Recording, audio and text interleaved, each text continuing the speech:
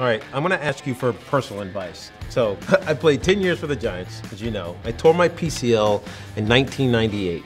Caused me to get IT band issues. How do I go about keeping myself feeling like I can still do these long marathons? Yeah, it's a fantastic question. I mean, not just because you're a pro athlete and got hurt, but when you look at the PCL in general, it's not a very common ligament that gets surgery.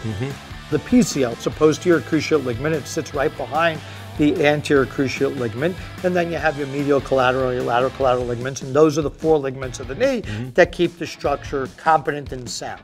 Ultimately, when you tear the PCL, your tibia literally shifts backwards on your femur. That's right. Most people, when they're done rehabbing and done playing, say, okay, I'm good to go, I'm not playing, I don't have to do anything. And what happens is you're always going to get some sort of quad weakness unless you stay on top of it. And the quad strength keeps that tibial translation we talked about from happening, and that'll decrease the incidence of spurs, irritation, and swelling. You got to make sure swelling is kept out of the knee. So now we just went through the entire anatomy lesson, but what do you have to do about all those slight injuries you're going to get? Well, functionality of movement and being even and weight bearing, even movements are important. Most people will just take care of the injury.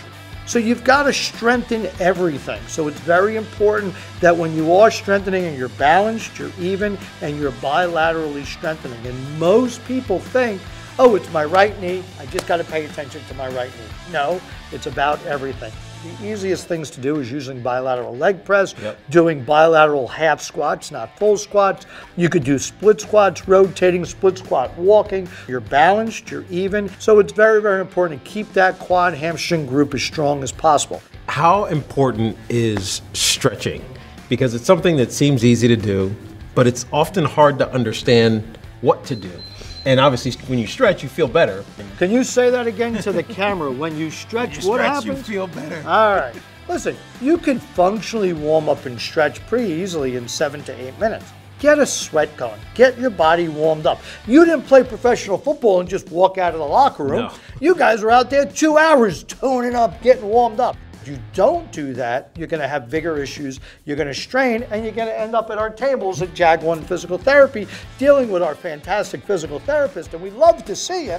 But why be in the clinic when you could be on the field, the court, the ring, or in your case, running marathons? Yes, I agree.